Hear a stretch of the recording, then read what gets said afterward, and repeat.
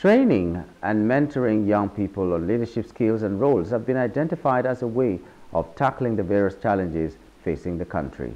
Details in this report.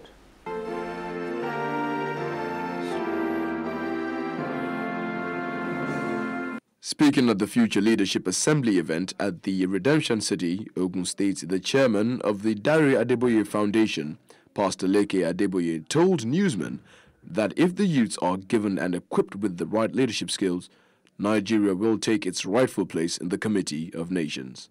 You can hear them in the background. They are in their formative years, and if you can ensure that certain characters, abilities, and if there's any defect removed and the other good parts enhanced, then you are already building a nation for the Nigeria that we want, and in ripple effect the world and Africa that we hope to see. We are just contributing to our own society. We cannot be here and allow things to go bad the way it is already going.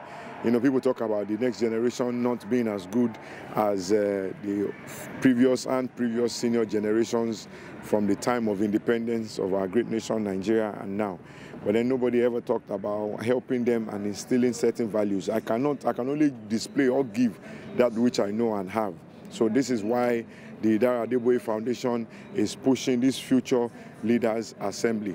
Also speaking at the event, the wife of late Pastor Nat'l, Timi Adeboye, urged young people to shun bad behavior and companionship if they want to succeed and make a positive impact in society.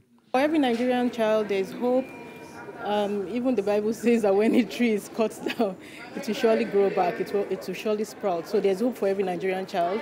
I believe that we are still the leaders of tomorrow, regardless of what is happening now or the current situation of the country. I believe that will be great.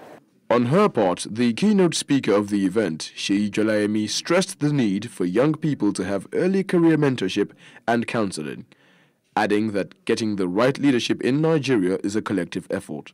We all need to take leadership very seriously, showing the children coming after us that they are not just the future of the nation, but indeed that future starts from today and now. And I'm so excited that we're focusing on the children, specifically those in secondary school between GSS 1 and SS 3. I mean, that is a target audience that a lot of attention needs to come on to right now, because it's the Gen Z, where, in fact, some of them are still Generation Alpha, interestingly, and we're still getting to know them better. And this is the time we can begin to teach them the true value of leadership. So well done, the Nat'l Foundation team.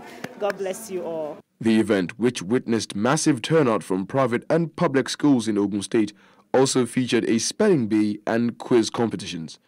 The participating students not only used the platform provided by the Nat'l Foundation to showcase their intellectual prowess, also won various gifts, prizes and money for their outstanding performance in the contests. Stand up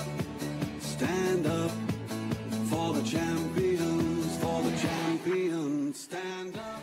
Hello, hope you enjoyed the news. Please do subscribe to our YouTube channel and don't forget to hit the notification button so you get notified about fresh news updates.